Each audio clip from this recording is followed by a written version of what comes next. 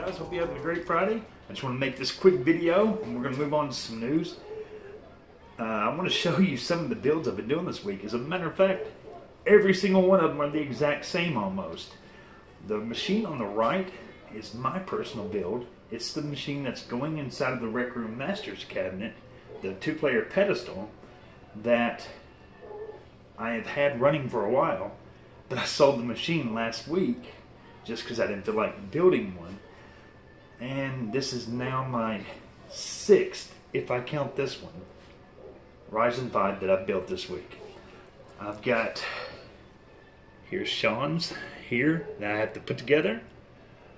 And I have another one arriving this afternoon that I have to put together. Now, the drives are already imaged, so it shouldn't take me very long.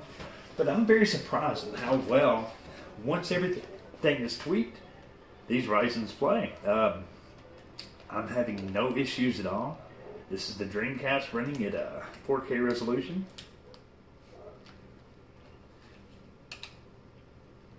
I've hopped through every single wheel. As a matter of fact, I was working on, I'm sure he's going to comment below, I was working on this last night and decided to dig in on Hot Shots Tennis and got it properly working with the new PCSX2 emulator. So I'm going to launch this guy, and I've made, I'm up to about 40 bezels now, system bezels. Everything's going to work exactly the way it's supposed to. Now, Hot Shots would always be extremely laggy, very choppy. It'll be fine up until the point that you zoom in on the court.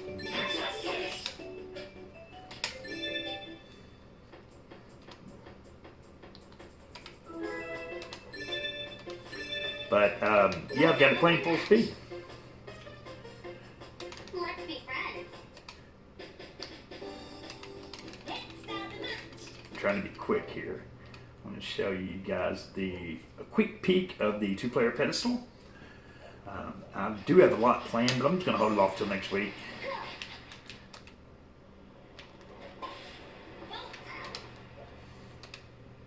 Brian, I'm sure you're going to be happy, buddy. You've been after this game for a while.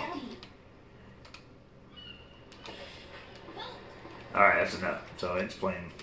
So, the RYZEN 5s come in pretty cheap compared to an Intel NVIDIA build. What we have here is I normally would not recommend this case at all. This is just to fit inside of this pedestal. I'm running the AMD RYZEN 5 2400G with the Vega graphics. It's got a 3.9 gigahertz burst with a 3.5 I think it's 4-core 8 threads processor. I opted for the Gigabyte AB350N that has the Bluetooth and the Wi-Fi built on. You got RGB controllers and much more. It's about $30 more than its non-Wi-Fi, non-Bluetooth motherboard. I've got 8 gigs of DDR4 RAM, 256 gig SSD, a 8 terabyte Iron Wolf. There is a whole lot about this machine I would love to show off. I purchased the wrong case, and I had to modify the case to handle a 3.5-inch drive. This does not go here, and this tray over here does not go here either. I had to cut a few pieces. This is a 21 plus motherboard, case. I would not recommend this case. It was $50, but it's just perfect enough to fit in the slot that I needed in. But this is not vented at all right here. This is just a straight plastic piece. So I'm using that. There's a whole bunch of cables in there for cable management. Over here is Sean's machine. Very similar build. 16 gigs of RAM. No, he's got 8 gigs of DDR4. That's what I have on this one. RYZEN 5. Everything's the exact same. This is going in the RecRoomMasters cabinet. That's going in the RecRoomMasters cabinet. The two I previously shipped off yesterday. RecRoomMasters cabinet. Let's take a look at this pedestal. I've done a lot to this thing before we do the review. My wife has ordered RGB lights. We're going to set up a recording. I mean a YouTube studio. We've got lights coming, new camera, all kinds of cool stuff. And so we're going to hold off until that stuff arrives. It should be here this weekend. Anyway, when I got the cabinet, I removed the Hap Suzo buttons. Got Ultralux LED buttons. You have the iPac Mini. You also have a DirectX DX input encoder boards in there as well. So you got a toggle switch on the back that you can hit, and it turns it from direct input to a 360 controller. So whenever you play those PC games, just hit the toggle switch. You've got the coin door is the power button. You've got the trays on the side for the 360 controllers. I have slots for wireless Amtrak light guns. I'm not going to show you the back, but I'll tell you there's a plate back there that sits flush that rises up over the board. You got a keyboard, mouse, and a steering wheel. And this is the slot that I needed that machine to fit in, so it fits flush in there without extruding from the back of the pedestal. But in here I've got a 1080p HD 120-inch projector. So this thing's pretty maxed out. I can't wait to show it off next week. Only thing I'm waiting on is some kicker 5 1/4s. We're going to mount in the side of the panel, and a 40-watt amp.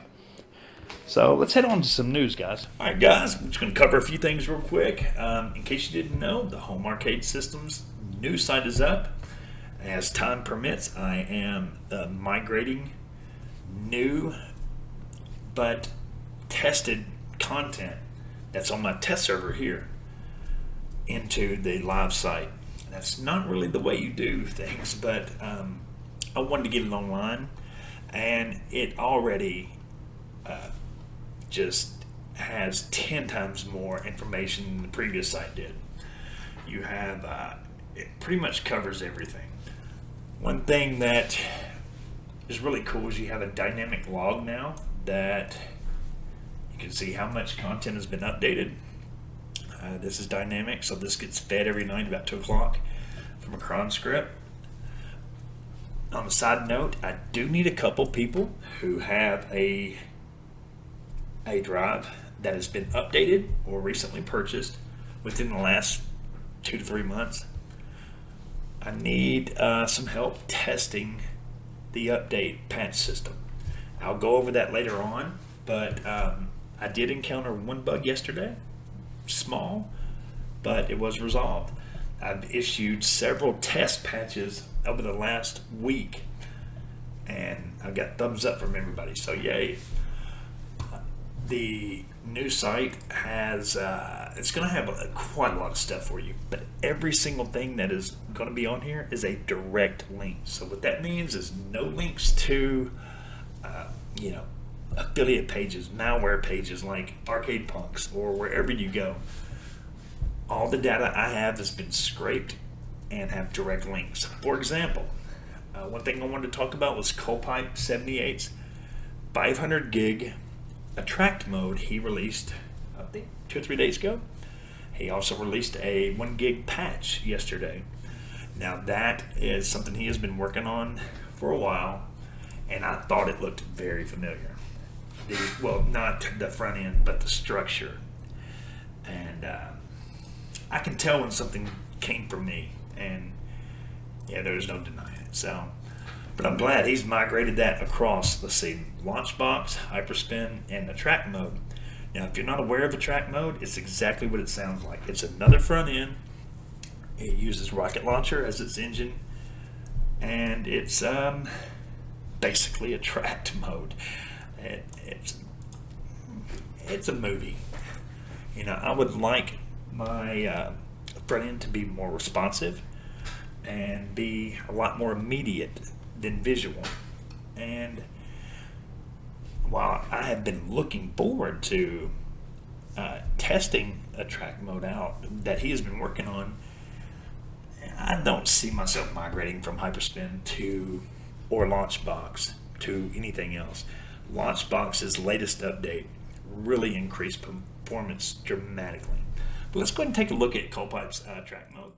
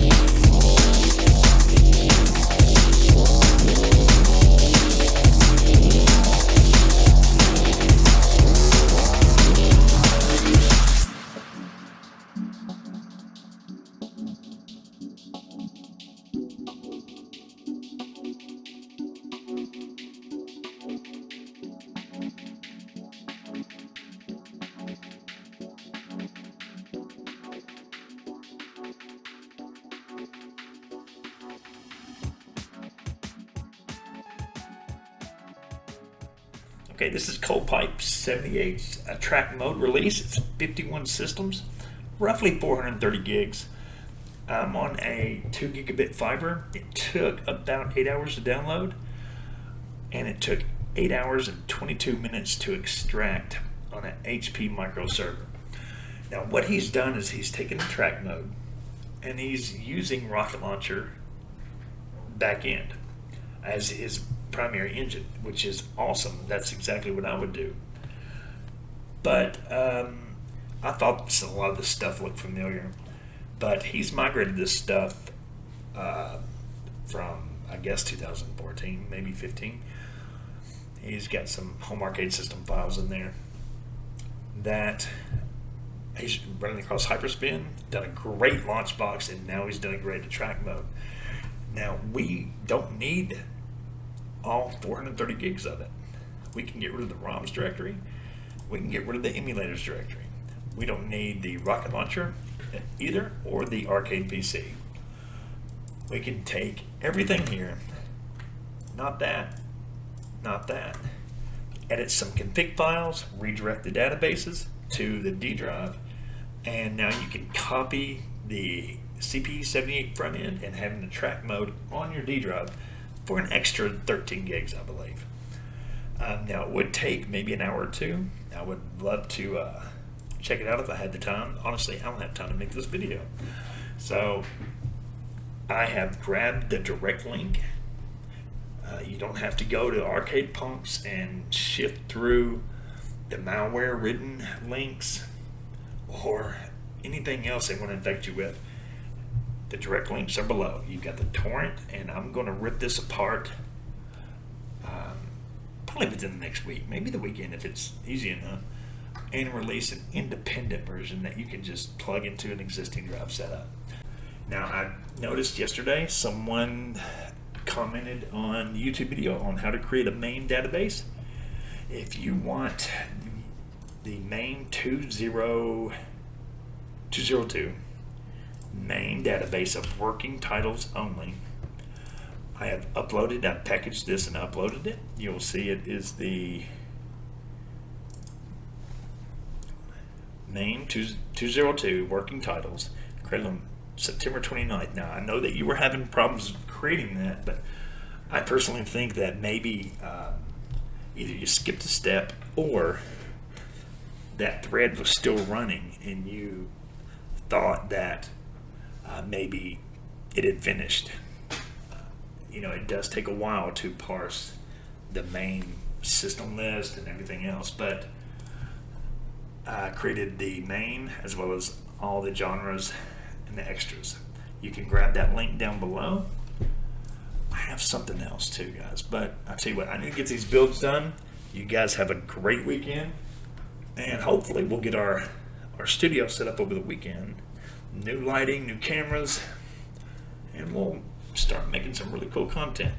In the meantime, have a great weekend, guys.